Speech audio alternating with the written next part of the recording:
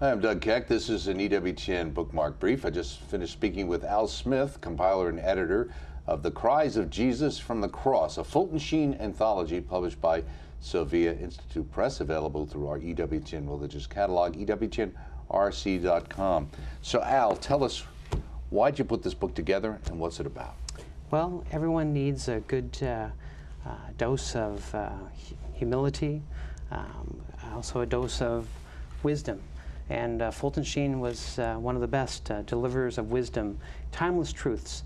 And this anthology contains classic works that many people are familiar with: The Cross and the Beatitudes, Victory Over Vice, The 7 Words of Jesus and Mary, and The 7 Last Words. But there's 3 lost works in here that many people are interested in, books that haven't been seen in 80 years. The Rainbow of Sorrows, the 7 Virtues, and the 7 Words to the Cross.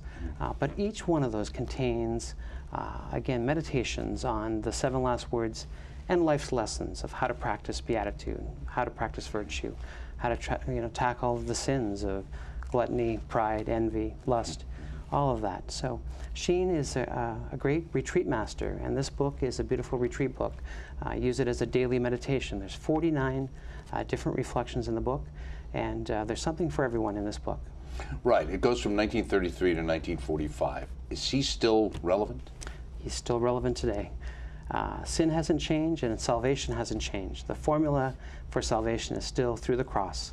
And Fulton Sheen preaches Christ and Him crucified. Thank you, Allan Smith, for bringing some of those works forward again after all these years. Allan Smith, compiler and editor.